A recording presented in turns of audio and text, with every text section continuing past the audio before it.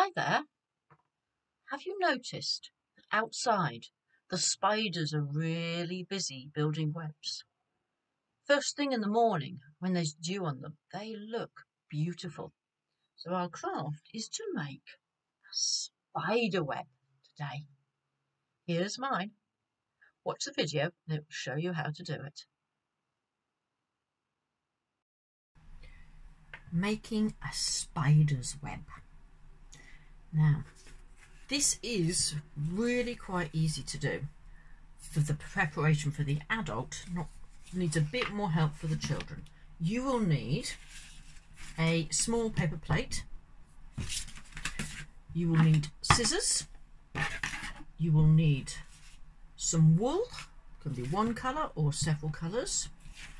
You will need some glue and a picture of a spider, which you could draw yourself or find online. You will need a ruler. You will need some tape.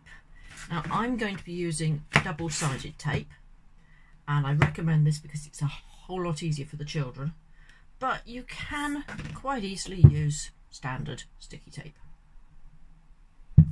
So preparation wise, you need to get your plain plate and cut little notches all the way around. So you can see little notches here and there.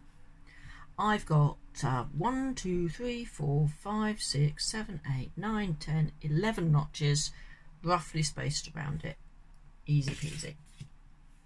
Now, if you're using the double-sided tape, the next thing you need to do is peel off some strips of tape and put strips on. Can you see here?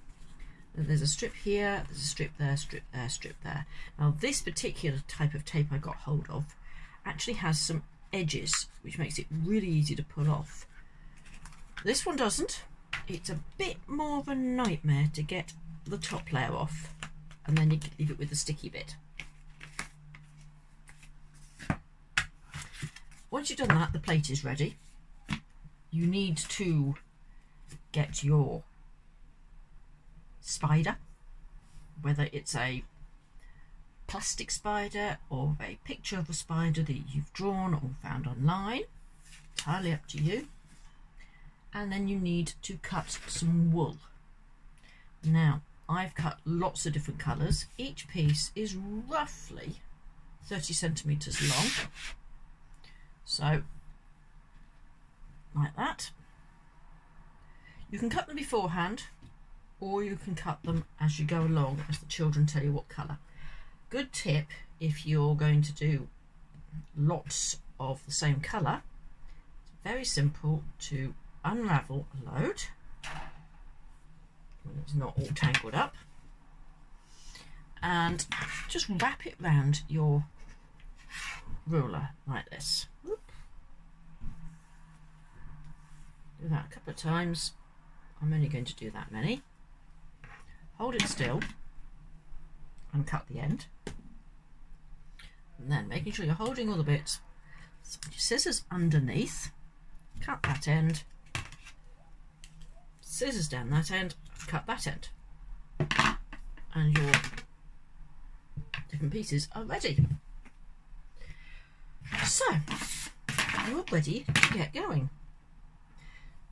The first thing to do is to glue your spider onto your plate. Don't need very much glue for this. A little bit of glue and stick it on. There's the spider. Now, rest is really easy. What you'll need to do before you can start, before the children can start now, is to peel off the backing on the double-sided tape if you're using it. And then your child needs to choose a piece of wool. They're going to stick it to one piece, take it through a gap, across to another one, over the back, and stick it on. And that's all there is to it. And they can keep choosing a piece of wool. Try not to put it down too much because it does stick. Stick it on, through a gap, and over to another one. Stick it on. Now you can see that with the double-sided tape, this is really, really quick and simple for the children. They're just whacking it on and over the back, and over it goes. And it just sticks. It does stick to your fingers a bit, so you might need to hold it for them. If you're using standard tape, you will need to take a bit of tape off each time and then put it on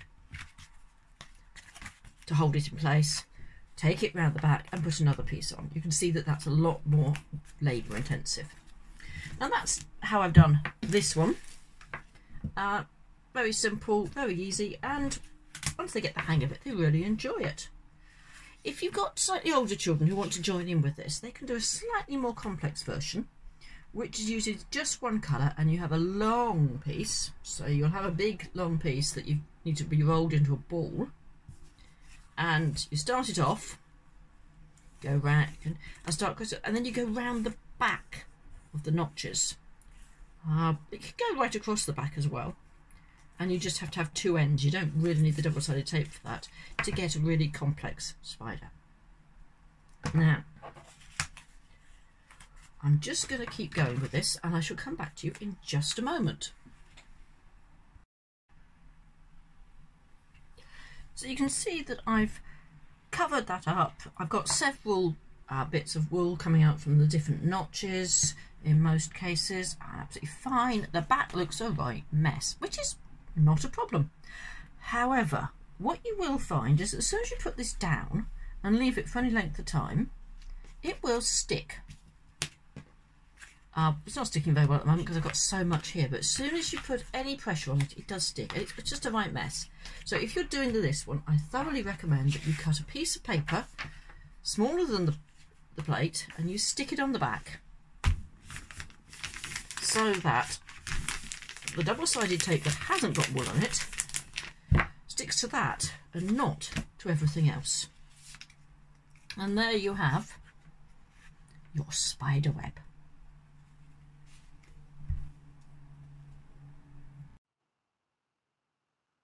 Hi there, here's my spider web. The spider is hidden inside the web. Do make yours and then put a picture of your spider up on the Facebook page. Take care, look after yourselves. Bye.